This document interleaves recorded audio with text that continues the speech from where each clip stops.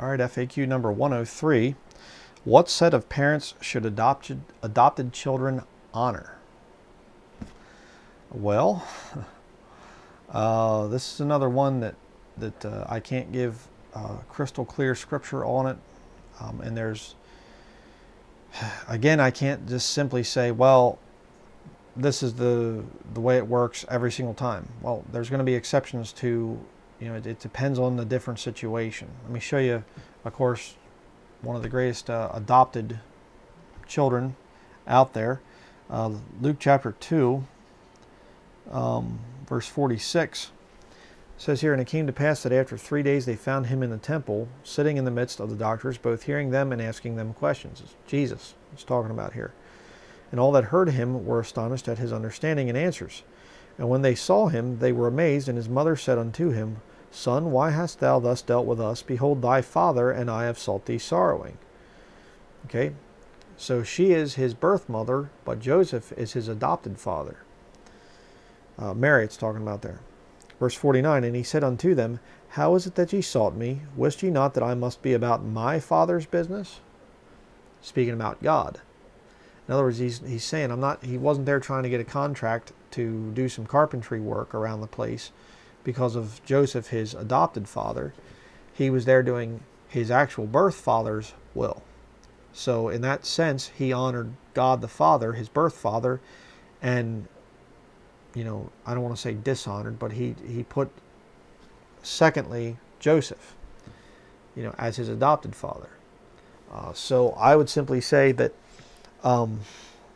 it depends, though. See, again, what's the situation? There are times when you have birth parents they give up their child because they're doing drugs or alcohol or whatever else, and they have no desire for God. And you get a Christian couple that adopts that child, and they raise the child right, and they do all the right things by that child. Well, who are you going to honor? You say, well, I have to honor my adopted or my birth parents and not my adopted parents. But what if your birth parents are really, really wicked people? See,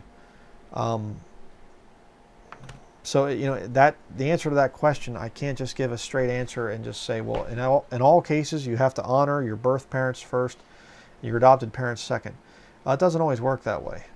It depends on as far as what's the situation there. Are the adopted parents saved? Are they bad themselves? Are your birth parents saved? Are they bad? I would say that you would want to try to honor your birth parents, but if they're very wicked people, and again, people have a skewed idea of what it means to honor. Honoring your parents does not mean that you're a doormat. Okay, that they walk all over you and things like that. No, it doesn't mean that. Honoring your parents is telling them the truth. Even if it hurts and even if it breaks up the relationship. That's honoring your parents. A lot of people don't understand that. Just continually submitting and letting them come and walk all over you and come to your home and just not care about the rules of your house and everything like that, that's not honor. You're not honoring them in a situation like that. So that's how I would answer that question.